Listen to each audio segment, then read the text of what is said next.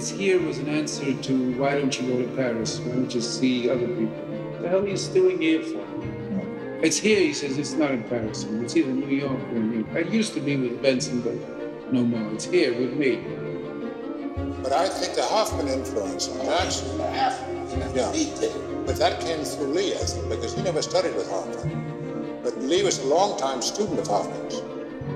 Hans was a highly intelligent man, much less intuitive than Jackson, and much more cultivated.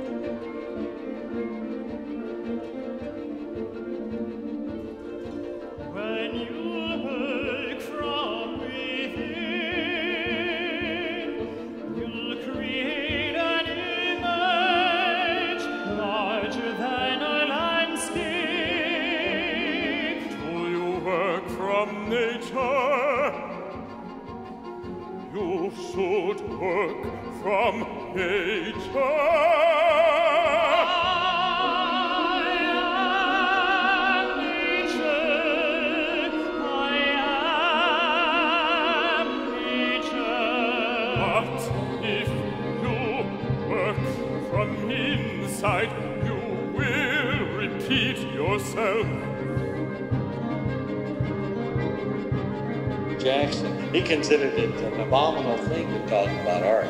He said the act of talking about it is the act of taking away from it.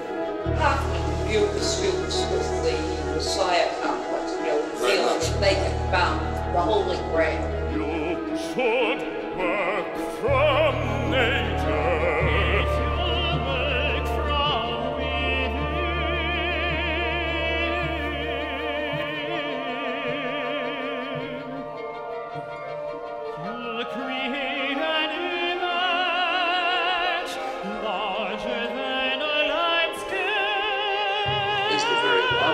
Figurative aspect of magic and ritual guardians of the secret. And he liked to have figure shapes on either side to totemic personages, his guardians, guarding the picture. Do you work from nature?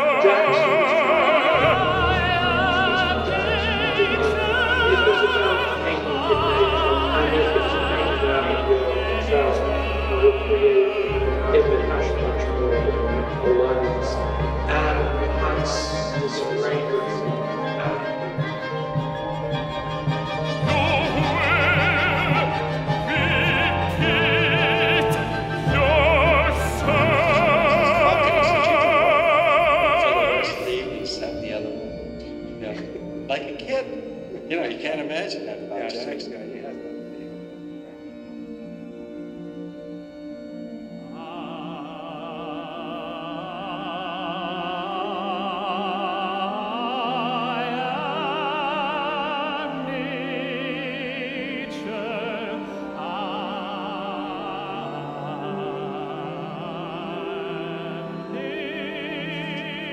One time he threw himself in the Hudson River, just off the dock. I had to take him out, and he was drowning.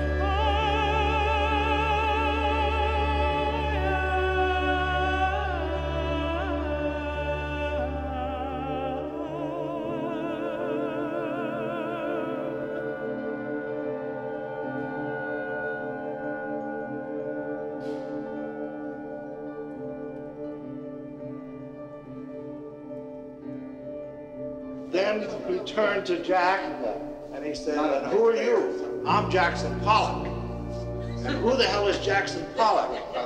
He said, "When you're dead and gone, nobody's going to remember you, but you're going to remember Jackson Pollock."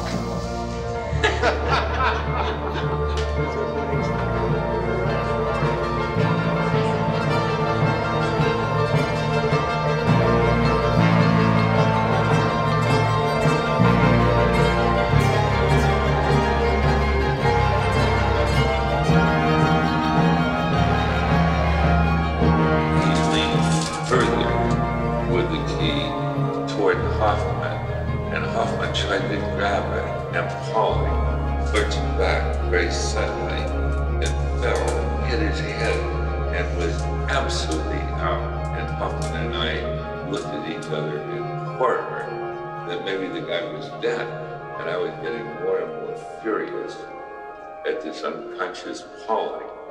And I remember being enraged at that, and so we just dropped him and walked off.